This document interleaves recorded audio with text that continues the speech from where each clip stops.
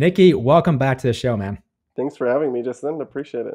Yeah, I know we were just talking before we started recording about how last time you came on the show, you had just launched with Clutch, and that was about a year and a half ago or so. And so there's a lot to kind of dive into, which I'm excited about. Today with the company, this is going to go live. By the time this is live, you have a big announcement that will already have gone out. So what are you doing today with the company, Nikki? Yeah, good question. So, well, let's go backwards. Now we're building software for credit unions, which credit unions, people think it's this outdated legal entity, but it's actually a really, really cool structure. They're nonprofits, tax exempt, and all the lending should be done through them. They just don't have any technology.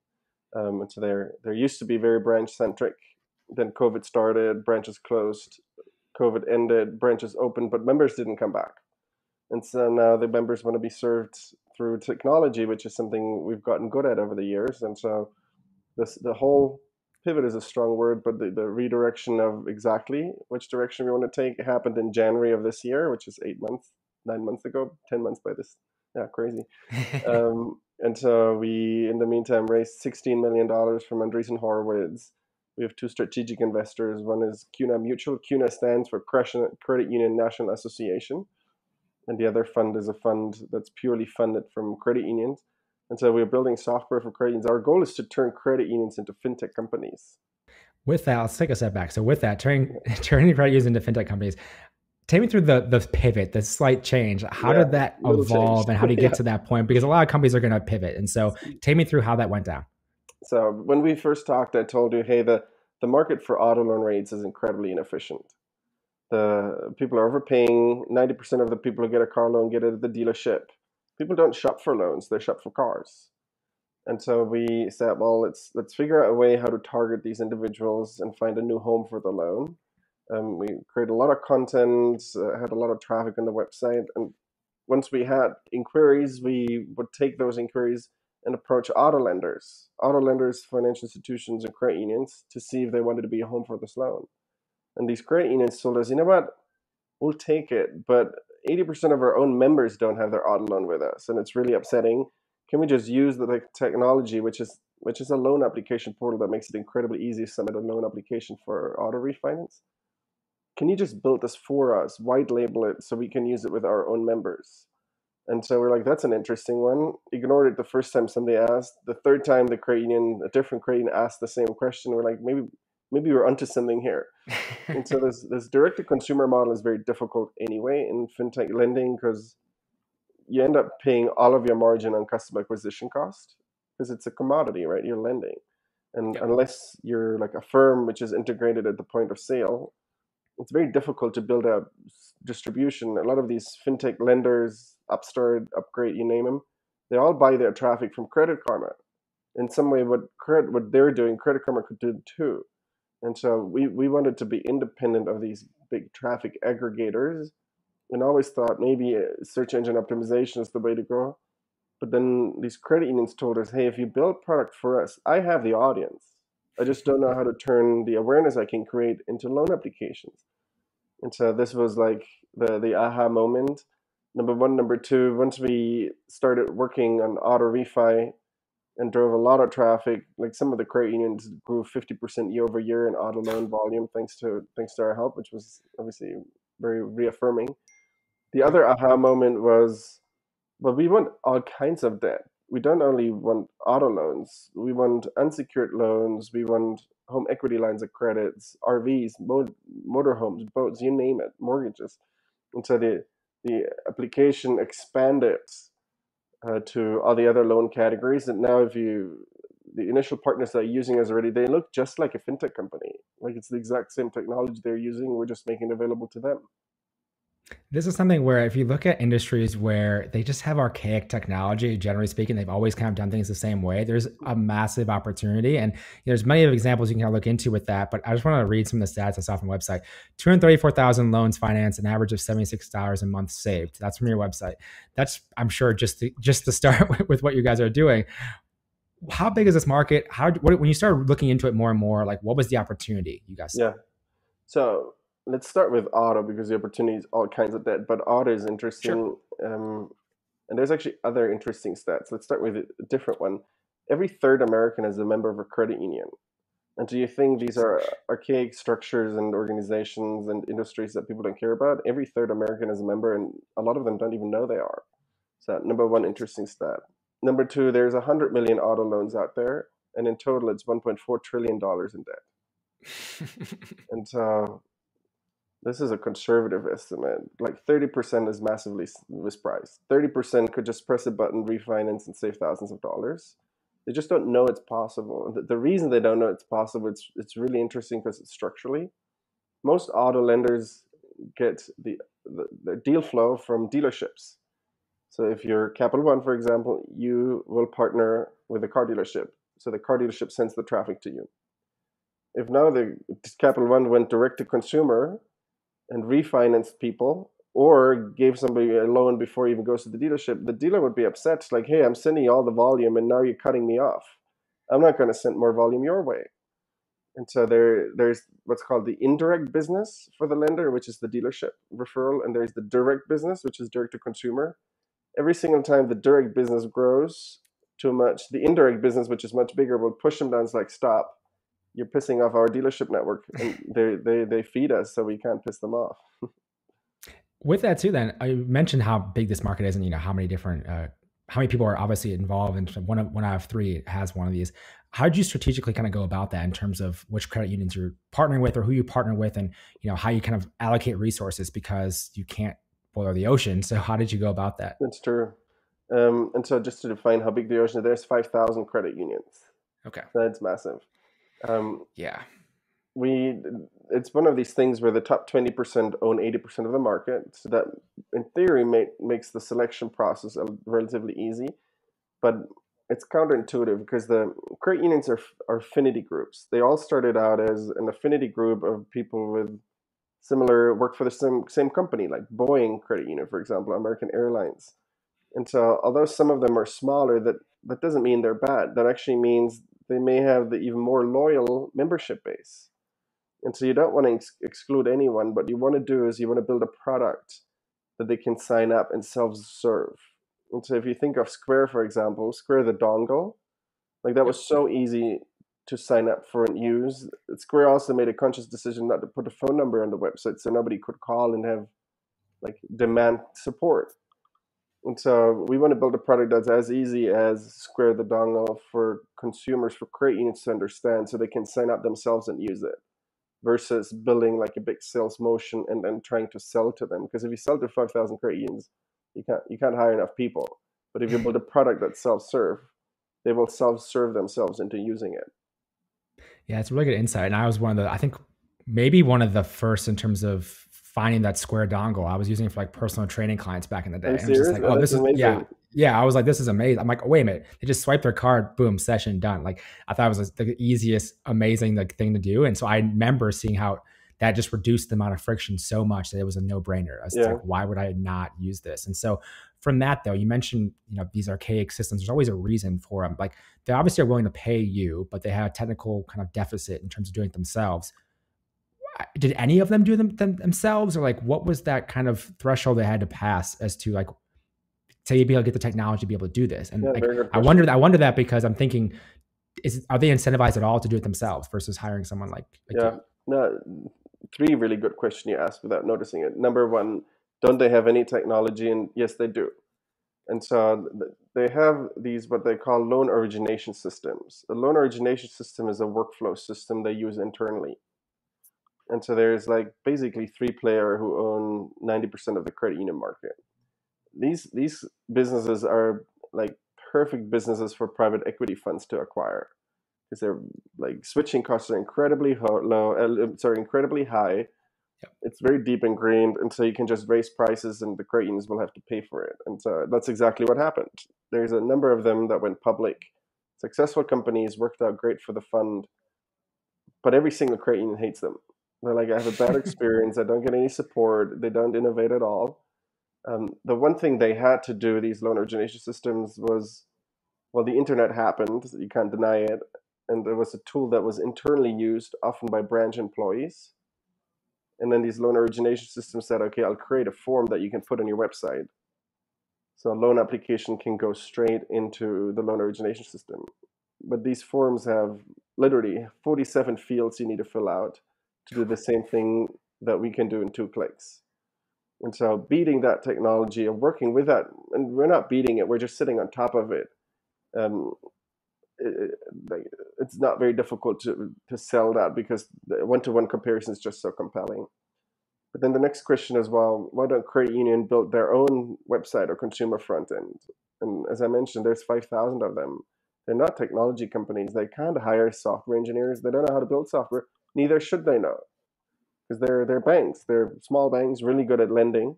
They wouldn't be good at technology, and so they call them vendors. I would argue you need partners who make you better.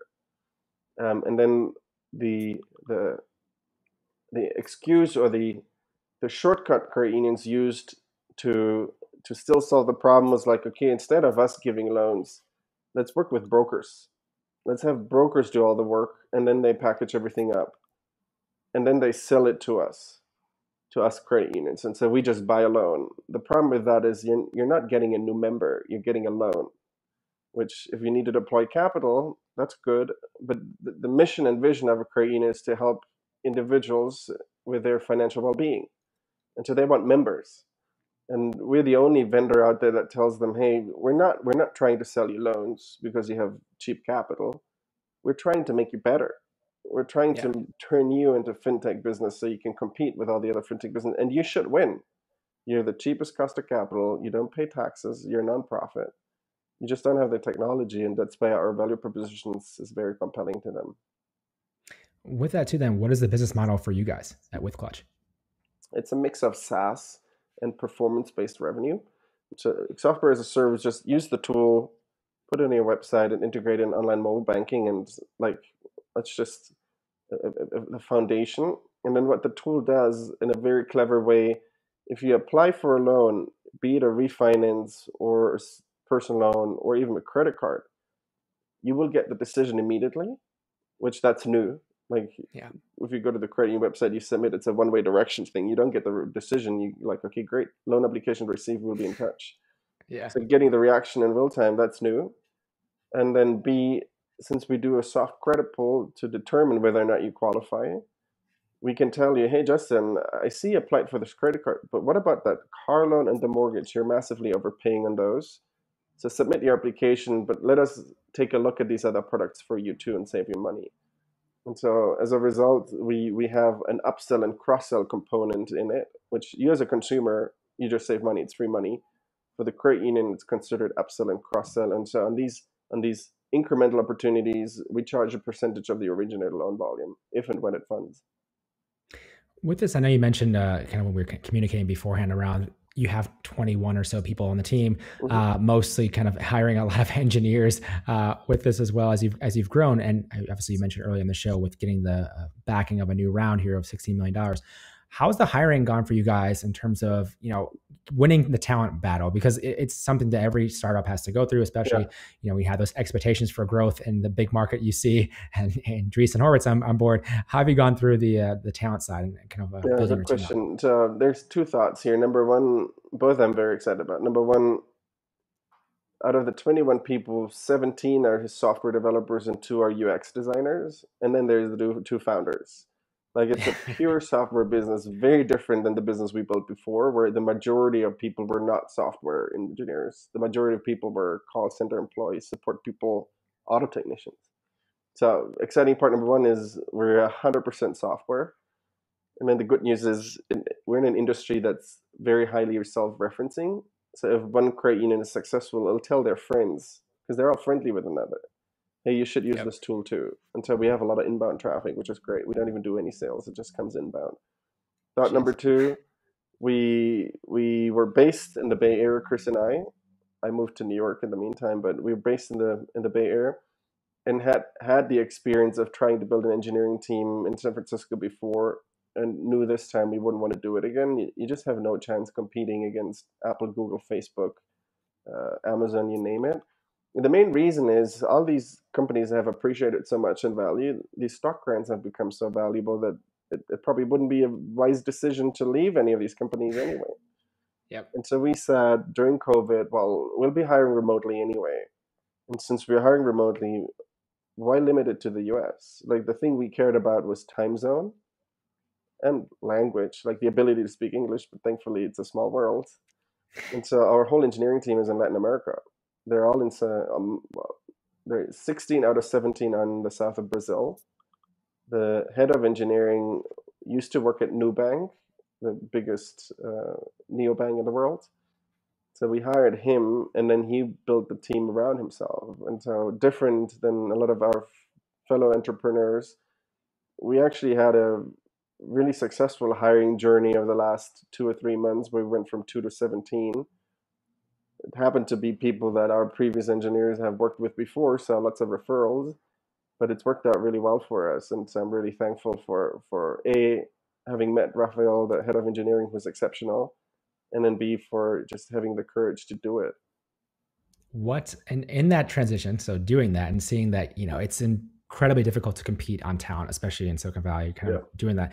What have been the, the challenges or the complexities with that? Obviously it's worked out for you, which is great, but what have been the complexities around that? Or what were you even considering with that switch? Because if other people are, founders are kind of looking at, well, I don't know if I can hire a full Latin American team, like, or outside the US, like what are some things to think through when they go through that decision? Yeah, good question. So I think number one, culturally, Chris, my co-founder, and I just vibed with South America. My parents are from Argentina, and Chris's mother is from the south of Brazil. So we kind of feel home there. We're there a lot. Like I love being here. I'm in Brazil as we speak. Nice. And so like culture, we just understood the culture, number one. Number two, we knew we couldn't lead this team ourselves. Like we needed somebody super senior who would we somehow magically have to convince to work with us to join us. And so that's actually the third point.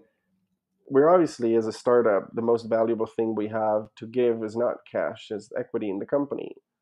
And so outside of Silicon Valley, definitely outside of the US, people have not experienced how equity in a company can be life-changing.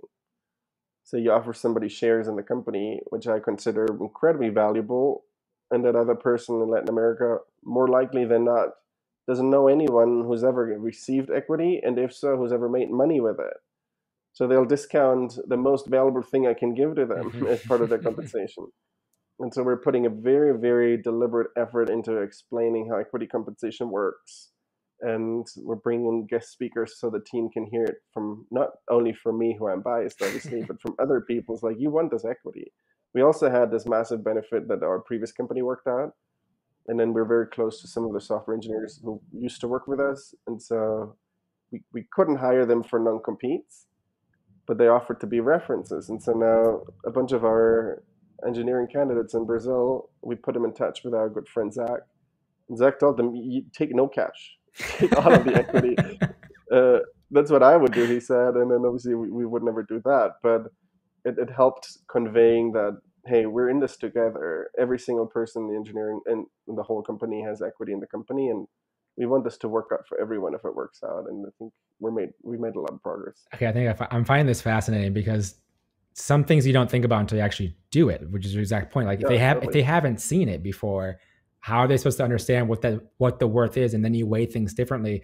And in your eyes, you're like, yeah, like equity is worth the most. I'm not gonna like just shortchange you and not give you more equity. Like you deserve it. Exactly. Yeah. And it's difficult because you see them make decisions like, hey, your offer is, let's say, 100,000. I got an offer for 110 somewhere else. And like, you can't just ignore 100,000 equity that you're getting on top. Like you're trading 10 for 100. That makes no sense. Yeah. And so I don't mean to be like condescending or anything. It's just something they haven't experienced. Yeah. I think now, having been with us and having seen the equity increase in value because we had the funding round, I think now it's a no-brainer to the people who've experienced it.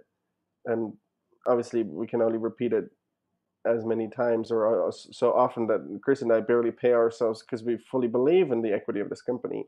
And so it's just communication and an effort, and it needs to be deliberate.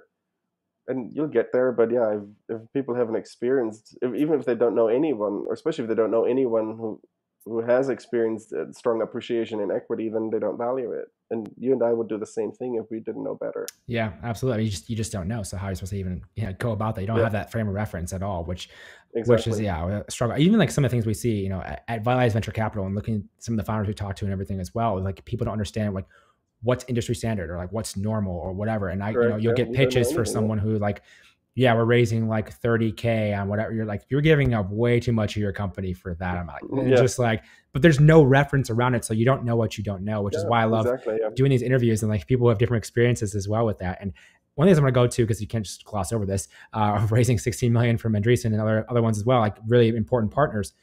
How did that fundraising process go this time around in this particular round? I'm curious.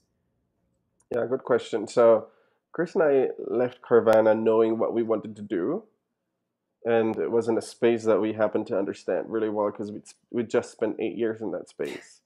And so what we didn't know is Carvana has a thesis, and Carvana. Andreessen has a thesis around we don't do super early stage seed rounds unless it's serial founders or repeat founders, like ideally a team in the same space that they know. And so we literally the conversation with Andreessen started me saying, "Hey, Alex Rempel, we're way too early for you." And she's like, "Well, let me hear Hold you on. out first." And then I told him a story, and then we just got lucky that he understood the thesis immediately. He's like, "Hey, you should talk to one of my partners, great guy Anish, who was at Credit Karma for 4 years, a serial entrepreneur himself." And then we told him what he wanted to do. He's like, "Yeah, so A, I understand the space. I know exactly what you want to do. I love this. I've always wanted to do this. B, serial founders see in a space that they know." And it wasn't as obvious to us as it was to him. He's like, "This was the easiest seed round he's ever done. Like within 24 hours, we had a term sheet, and they've been incredible partners ever since." Yeah, that is interesting to kind of hear if they have an idea of what they're looking for or what their exceptions could be Yeah, going into it, then they can make the decision a bit super faster as helpful. well, Yeah, which yeah, is helpful to understand from that. And to that point, so with that new fundraising round and everything, and you obviously mentioned kind of the hiring process that you've kind of adapted and kind of changed a little bit with going to Latin America. What is next in terms of this kind of next 12, 18 months to your next round of funding? good question. So we started with auto refi because we understood it. Yeah. What we didn't realize is you can refinance all the other products. So what we built in auto, which auto is the hardest because you have a collateral. For unsecured personal loan, you don't have a collateral; it's just money. Yep. So we build the different verticals, and we should be done by the end of the year. Number one, and then the other thing, it's not only about refi. You really want every touch point a member has with a credit union. You want to use it to surface opportunities for that member to save. And so if you want to apply for a credit card, I want to be able to show you auto refi. If you apply for a mortgage, I want to let you know that you can save on your unsecured loan that you have or your boat. And so it really needs to be these two dimensions, all the verticals. And then for every type of intent you're coming in, we want to surface on all these verticals your saving opportunities. And so we're obviously super heads down building that until the end of the year. We have partners who are excited for us to launch it with them. It's all educated based on feedback we've received. Like none of what we're building, which is such a blessing this time, is based on I think this is going to work. No, it's like build it, I'll pay for it. And so we're really excited about that. And then I hope we transition from being heads down building to starting a sales motion early next year. We have 13 credit union clients, some of them very, very big. These most of them came through inbound requests or like inbound interest. Next year, we're hoping to really attend conferences, put ourselves in front of credit unions, tell them what we're up to, tell them that we're here to serve them. We're also what's called a credit union service organization, a CUSO. You would have never heard of that, but you basically form a CUSO that allows you to take money from credit unions as investors, which some of the credit union clients that we serve want to be investors. Great, obviously. Of course. And then it really shows a sign that you're committed to the credit union movement, and you want to serve credit unions. And so 2022 will be the year for us to really get the message out there and grow based on like partnerships. With that, I know we're almost out of time here. I'm just curious with thinking of the consumer and coming back to that, like what does that then look like for the consumer when you've kind of accomplished your mission, your vision of where you want to get to? As me, the consumer, what does it look like for me in terms of going through this process and all these different loans I have in my Yeah, life? Like, walk me through like, that vision of that. good question. So you wouldn't even know you're interacting with us. Like if we do a great job, touch and feel is as if you interact with your credit union, which that's what it is already, Yeah. and I think it'll only get better from here. Number one. Number two, I think consumers will say, wow, my credit union has really invested into technology because now I have the same experience with my credit union as I would have if I went to Credit Karma and applied for a loan. Like my credit union is creating exactly the same experience, and I know that the credit union has my best financial interest in mind, so I trust them much more so than third party resources. And so once we get there, I think we'll be very successful. Yeah, I love the businesses that, it's always they talk about like kind of picks and shovels and things that are Oh yeah, the infrastructure behind it, because those are just massive businesses typically that we don't have any idea about, which is kind of correct. insane Yeah, to no, think we would have never of. guessed. Like our investors say, dude, Chris and Nikki, I go by Nikki, you two are made to do this, and the reason why is because you've got all these scars from having been in the space for so long, and these great partners you have, they really trust you, want to lean on you. So like just earning that trust, you can't do this overnight. Like we had to work with them for 7 years, 8 years to really earn that trust and understand them better. And now we're hopeful that our partners see it the same way. Yeah, and I would love having people on again. I've had a few people now on like a second time to see the progression and how people, one, they've progressed so much in terms of their business evolving, but two, the business even changing. And I think Yeah. with this new direction you have as well and everything kind of announced it, it's exciting. So I appreciate the time, Nikki. Thanks for coming on the No, thanks, show. Justin, for having me. Of course, thanks for having me. This was so fun again.